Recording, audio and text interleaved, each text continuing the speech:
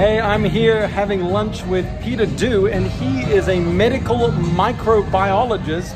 And I just said, we just shook hands, and then I said we shouldn't have done that. And then I sanitized myself, and then he started telling me about this.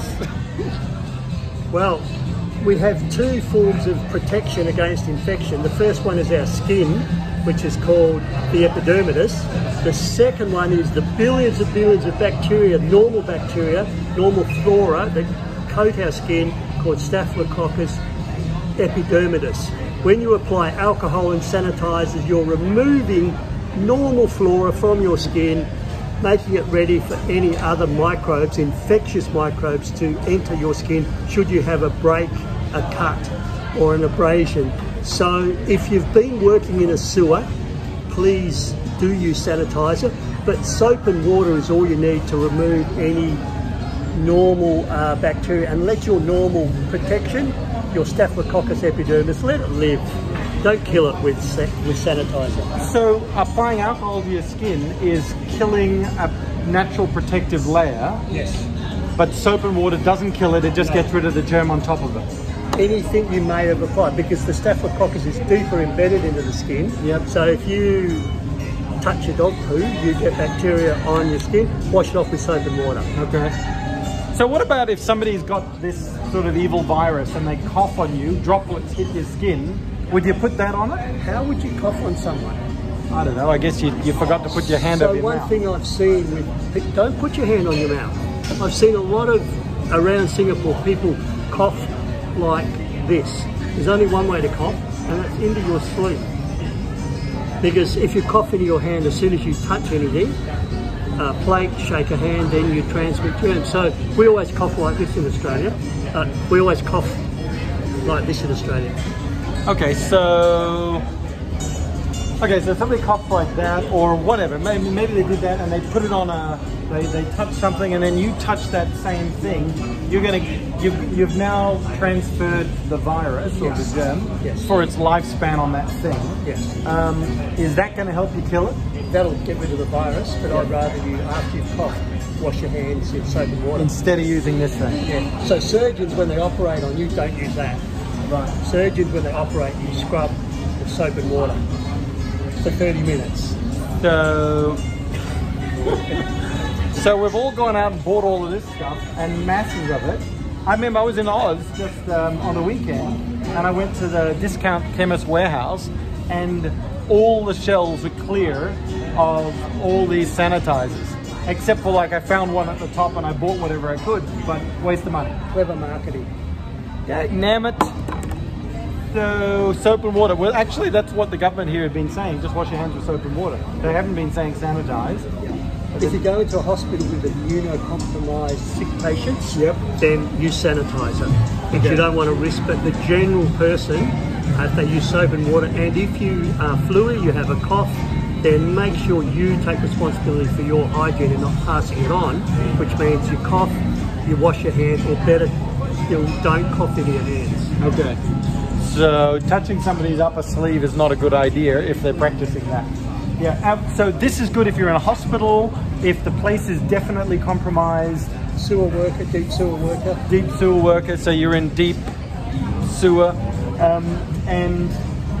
But for the general person wandering around who's feeling okay, that's actually going to reduce the sanitizer is going to reduce So how deep do you want me to go with this?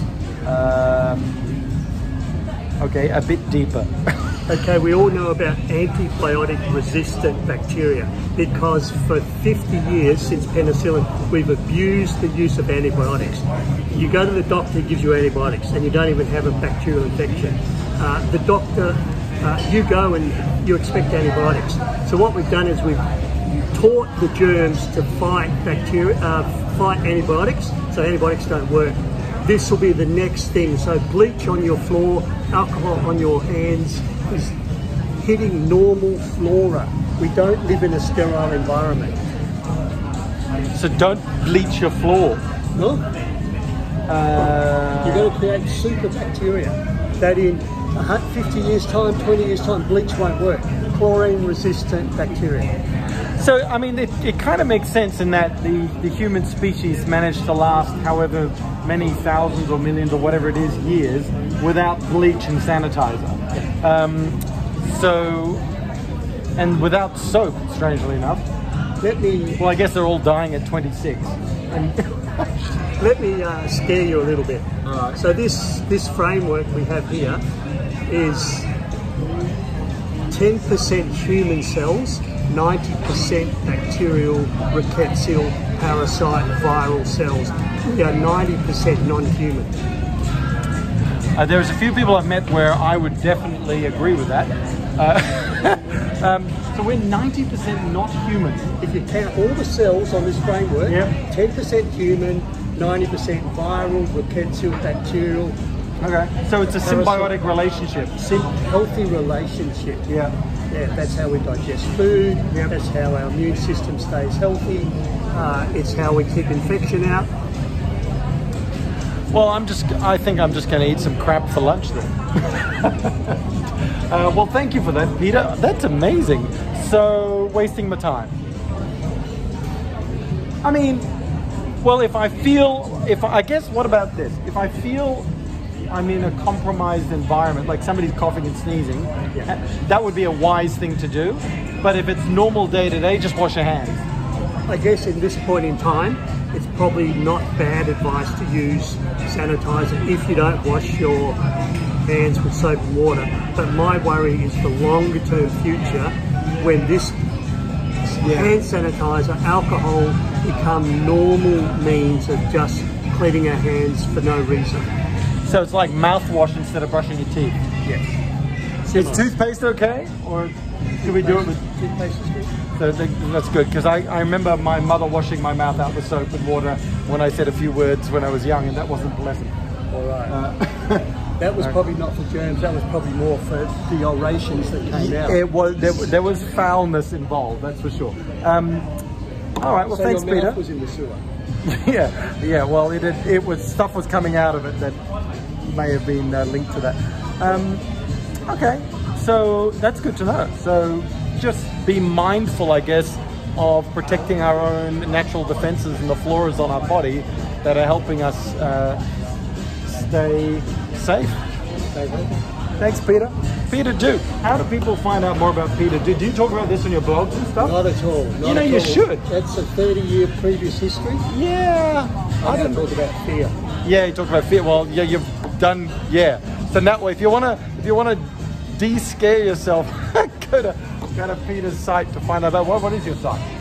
PeterDhu.com.au. PeterDhu.com.au. Cool. Thanks, Peter. Let me go wash my hands. You got to